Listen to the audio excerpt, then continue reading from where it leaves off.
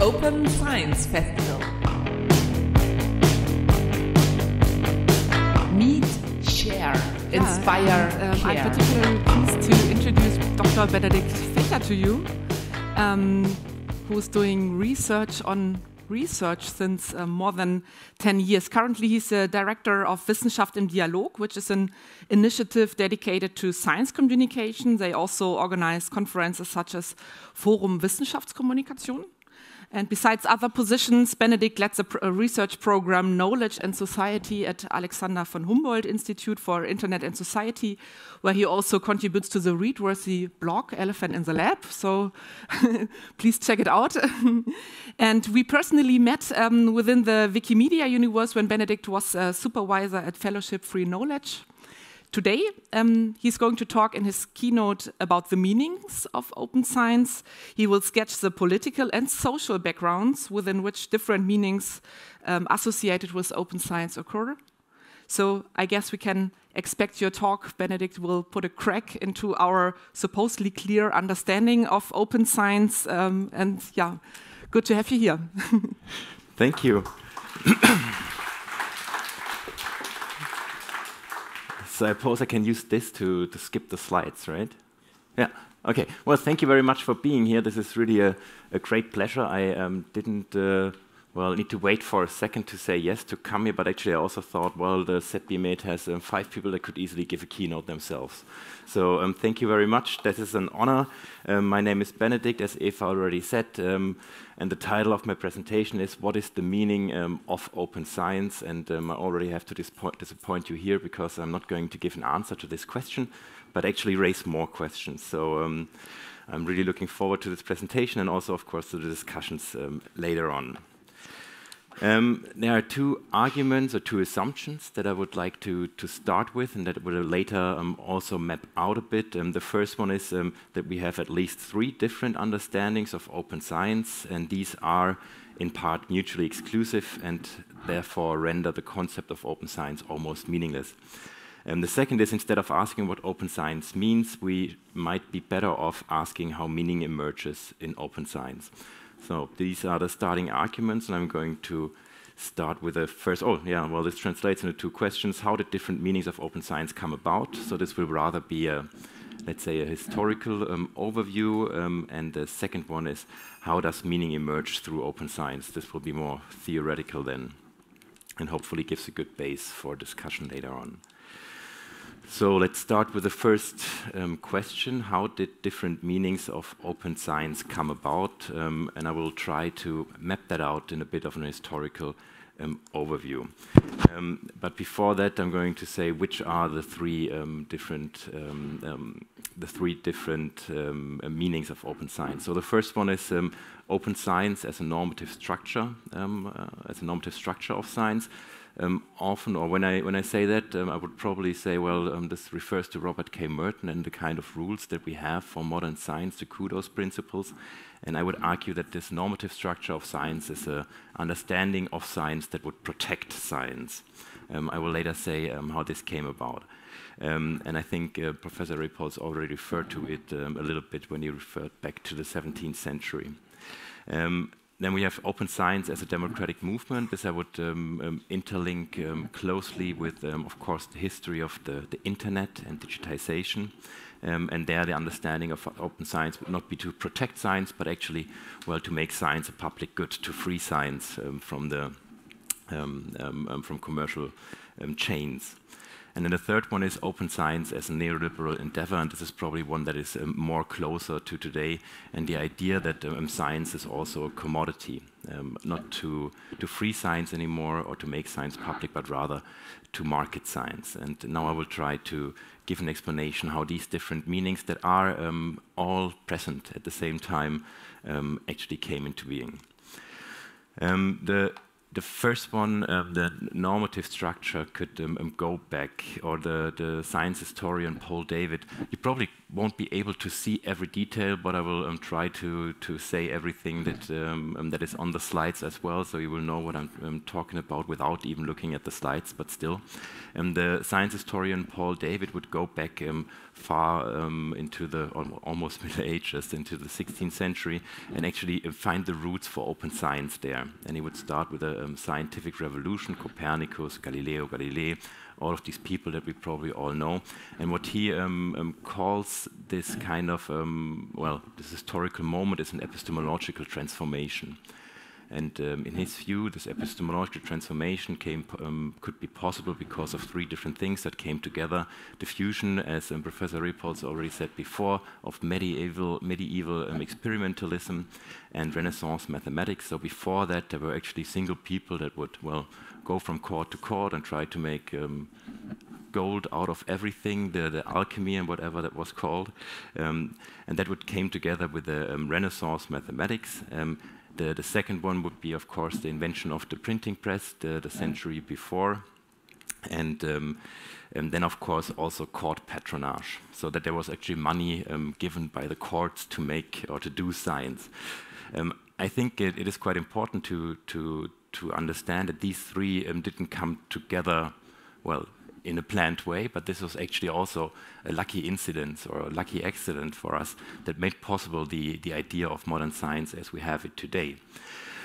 Of course, there's a huge gap in between the 16th century and the 1940 when I started, and then with the Mertonian norms. And in between, we have, well, the foundation of the universities. We have the Humboldt principle of the universities. We have the foundation of the first scientific journals with the philosophical transactions of the Royal Society and the Journal des Savants.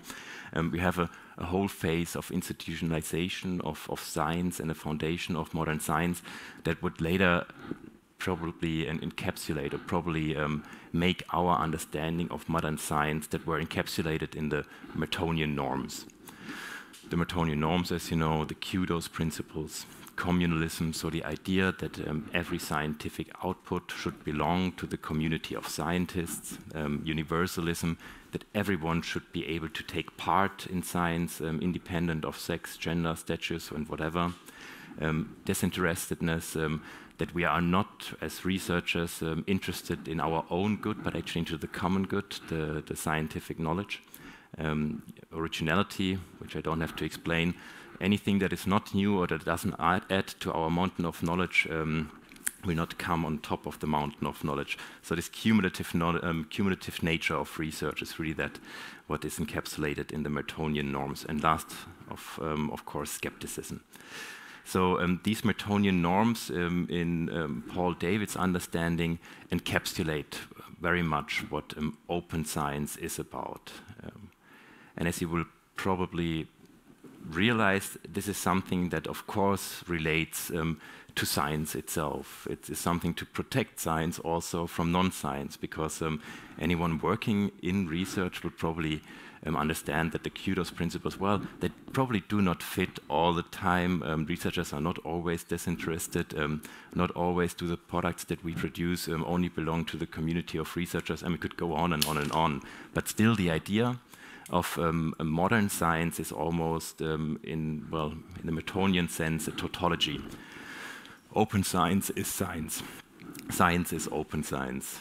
This is the understanding that I would say what the normative structure actually suggests. So, but you have also, we have also to understand that this is actually something to differentiate science from non-science. And of course, this is no coincidence, because Merton also wrote these in 1942, of course, also in the light of growing radicalization, populism, and so on. So there was a good reason to have a normative structure to protect science from instrumentalization. By the way, at least to my knowledge, the first time that open science was used in a scientific publication was in 1985 by Daryl E. Chubin, a science studies scholar. And here again, there is a strong connection between the Mertonian principles and open science. So it is explained by the author basically just by the Mertonian principles what open science is. And fun fact, in this publication you won't find a single word about the internet, nothing about technology. which of course is surprising, especially for us being here today, because libraries today, of course, are, well, working with digitization. This, I think, is one of the main tasks, or comes with it. But at that time, at least, the understanding of open science didn't have to do anything with the internet. And then we have a second phase, which I would say would be foundational for the democratic movement, and this could be well mapped with the beginning of the internet. Of course, we could go way back and go to the 60s and 70s. I started here with the launch of arXiv, as many of us probably do when they think about open science. That arXiv is perhaps one of the main and first infrastructures of open science, but the term open science, at least in the understanding or in relation with the internet, didn't exist actually in 1991. It only came to being in the beginnings of the 2000s, which I also find quite interesting, that we have this avant la lettre moment, that we have, well, we have an idea already before we have the term. We have the very same situation, by the way, also with a normative structure. We have an idea about an open science before we have or we have an idea about how science should work before we have the Mertonian norms. And here again, we have an idea about how the internet could be used to make science publicly available before we actually have the term. So that was in 1991. And at least I think, and probably Daniel and many others who are there here today would argue differently, but I think the term open then would probably relate to the open source software initiative. And again, before we had the free software initiative, which has philosophically under a different understanding. But if you read the guidelines of the open source software initiative, I think there are again many parallels to the Mertonian principles, which again is not surprising because a lot of the people that actually worked in the open source software community at that time were researchers. But of course, there's a bit of a philosophical differentiation between free and open source software. Open source actually being also more open to commercialization, but there are others that could talk for hours about this. But still, the term open science then later actually came really into being with the 3 Bs. Well, actually, they're first referring to science as a scientific practice, but actually referring to the access of scientific articles in the Budapest, Berlin, and Bethesda declarations, the 3 Bs. And there, I think in the open access declaration from Budapest, they also say there is an old technology and a new technology. And the old technology, this would be scientific publishing in journals. And the new technology, this would be the internet. So the idea of the democratic movement is to use the internet as an infrastructure to make science publicly available. So this again is not the same as the normative structure, which tries to protect science, but rather, let's say, an endeavor to make science open to the public. And of course, later on, we have a phase that I would say is a phase of appropriation also of the term open in many ways by politicians, but also by scientific publishers. And we see that especially after 2010 and 2012 later on, that actually we could also see a shift in the narrative by scientific publishers before fighting open access, and then of course using open access as a sort of business model. As most of you know, and I don't need to go into the details about gold open access and APCs and everything, but we can also see this kind of move to, let's say, rather a neoliberal endeavor when we see that the kind of mergers and acquisitions that we could observe since the beginning of the 2010, from 2010 onwards, and also in policy documents, by the way, that open science is more related to the term innovation and, let's say, the money that can be made out of open research products. Another, let's say, development in this area just recently, and I think a few people that are here today also worked on this, and when you look at this data tracking, I think also goes into this kind of phase. And then we have the transformative agreements, which I will go to more into detail later on, because I don't think they are really transformative, but rather well, reproduce the status quo. So these are the three different, in my understanding, meanings of open science, and explains a bit historically how they came into being. But what that means, if we look at them in total, is that we actually have three different foci. So if we look at the normative structure, the foci would be on the scientific value of science. So science itself is a value. We are standing on the shoulders of giants. We work together, and we need to differentiate ourselves from non-scientists. And then we have the democratic movement, where the focus is not on the scientific value per se, but rather on the public value of science, which is, of course, different. But let's say the public value of science differs a lot from the neoliberal endeavor, where the foci would be on the commercial value of science. So these are very different foci points. And then if we look at what that actually means for our understanding of knowledge, there are also three different understandings, because in a normative structure, scientific knowledge is a club good. So we, as a community of researchers, have free access to scientific knowledge, but we don't care so much actually about anyone that is outside of the scientific community. In the democratic movement, the understanding is a bit different, or a bit more forward, in the sense that scientific knowledge is a public good. So this, of course, is different to the club good, but even more opposite to what the neoliberal endeavor is, because their scientific knowledge is a proprietary good. And lastly, of course, the claims that are already made before. The normative structure tries to protect science, the democratic movement tries to free science, and then they have the neoliberal endeavor that tries to market science.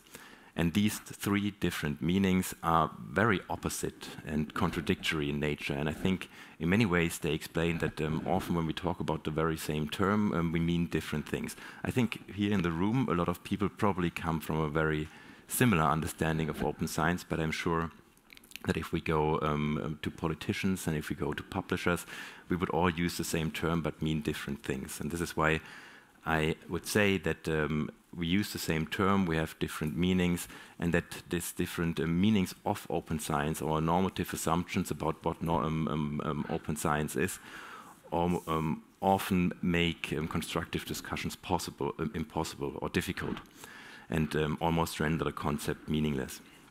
So now I want to offer a different way to look at this question, and could well, it's a bit theoretical in nature, and I hope I'm not losing you in this last 10 to 15 minutes.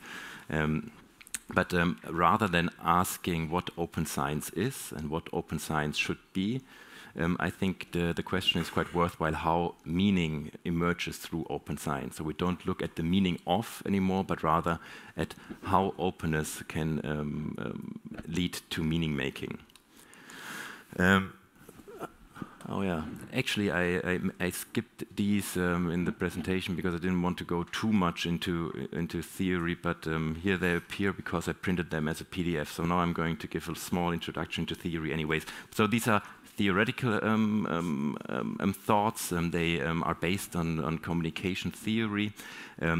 They are on a meso level, so that means as we as individuals work together and actually to create a meaning. I draw from the process sociology, so that which actually means, well, in differentiation to Luhmann, that everything is differentiated and stays as it is. I think that we can rather look at the process view, and I often refer to the communication theory, well, by Hepp and Hasebrink, and also in a later development by Dobusch, which I like a lot, because I think communication can give us a lot to understand open science. Their meaning is always mapped to more or less three different dimensions, and that is a social dimension, a topical dimension, and a relational dimension. So the social dimension would always ask who can take part in a conversation. The topical dimension would always ask what can be talked about in a conversation, and the relational would always ask how does the conversation take place. So this very much is relating then to epistemology, because in each of these dimensions we can actually differentiate, let's say, different levels of openness. We can be very open, anyone can take part in a conversation. We can be very closed, not everyone can take part in a conversation. We can be quite open regarding a topic, or we can be very specific regarding a topic that we want to talk about in a conversation. In relational, we can use any kind of format, any kind of standard, any kind of license to have a conversation, or rather closed, we focus on different, let's say, infrastructural principles. So the consequence of this, and I'm going to more into detail about this in a second, is that rather than asking what open science should be, we should ask what kind of openness helps us to solve a problem. This is, of course, a very pragmatic approach, and I will come back also again later how norms play into this. So this is just a way how this could be illustrated. So there's the social dimension. We talk about people, we talk about organizations, we talk basically about social agency. There's a topical dimension. This is, well, rather a semantic dimension, so where we talk about the problems and the kind of questions we want to solve.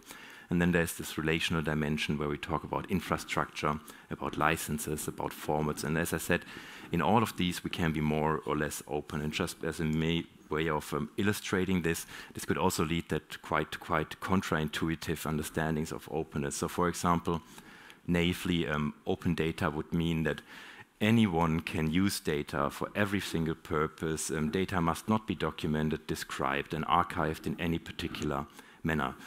Just if we would use this understanding of open data, which would mean it would be very, very open on every single dimension at the beginning, but then later on in a process, it might be more difficult to use this data because you would not know where to find it. We would not have the metadata standards to make use of them.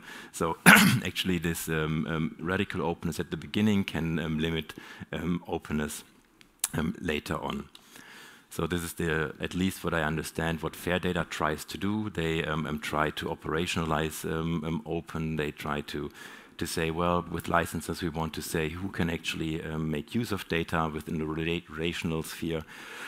We need to describe them with certain metadata so that it can be used. And with topical, the licenses also say in what way they can be used commercially or not. And there the hope is that more people could use them. This is just for a way of illustration. Of course, we could argue for hours about FAIR data in particular, but this is just one example. A topic that I touched upon before would be transformative agreements that probably many or most of you know. The idea that, well, we have large offsetting agreements between publishers and conglomerates of scientific organizations. And there we could ask in what way these agreements are actually, in fact, transformative. Because you could say that they are, if you look at these different dimensions, rather a licensing solution to an infrastructure problem. In the Open Access Declaration that were just published at the 20 years anniversary, they actually made a very strong argument that we misunderstood the open access problem not just as an access issue, but that we didn't take it serious enough as an infrastructure issue. Well, they solved the problem of access, but they do not actually, well, free from the dependence of commercial publishers. So in a lot of ways, we actually reproduce the dependence from commercial publishers by having transformative agreements. And they discriminate against researchers that are not part of the deals. So on the social dimension, of course. So this could mean that if we look at the transformative agreements, we might ask if we actually pose the right question, or if they are the right solution to a problem that we identified. In any way, I would argue that they are not transformative, but rather actually confirmatory of the status quo. So maybe on the topical dimension, we did not actually ask the right question.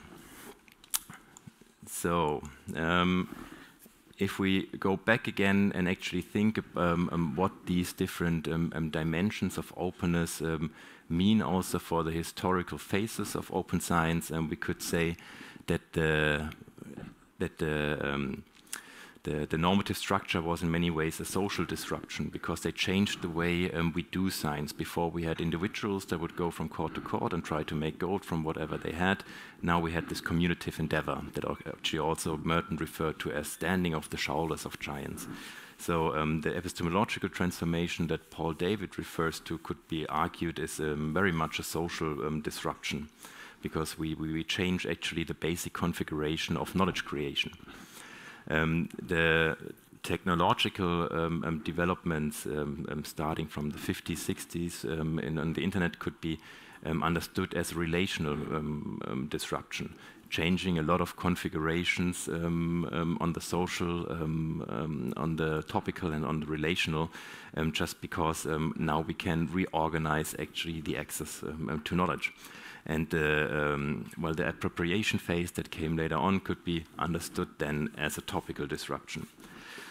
I said before that this concept is actually best suited to look at the meso level, to make sense on the intersubjective organization or the intersubjective knowledge creation.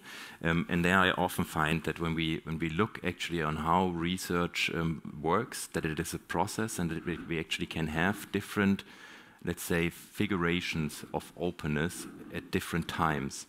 And that at one time, of course, we can be very scientific in our understanding of openness, and at other times, when we use, for example, infrastructure that is not scientific, well, we leave the spheres of science in a way. But why I actually thought about this concept is because maybe it might help to organize openness and to reflect on what kind of openness is best suited at different times in the knowledge creation process. Well, to sum up, because I think half an hour is almost ready now, almost done now. This would mean that we move from a normative, well, I'm not saying anyone needs to, at least it helps me to make sense of open science in a lot of ways. This is a pragmatic approach to open science that is asking what problem does open science actually solve? I think this is much more worthwhile, at least for me, than always arguing for this is open science. But of course, if you ask me personally, I'm always on the side of science and the normative and rather the public thing. Norms still play a role, but these would play a role then in a negotiate about the right figuration of openness at different times. And of course, we need to be aware that each time we leave the sphere of science, so if we think about transformative agreements, for example, we are not using scientific infrastructure in that sense, we are using commercial infrastructure. But then again, the norms of science do not always apply, or at least we need to regulate a lot. So I hope this didn't confuse too much and offers a bit of space for discussion. Again, thank you for this invitation, and I hope next time I get a t-shirt.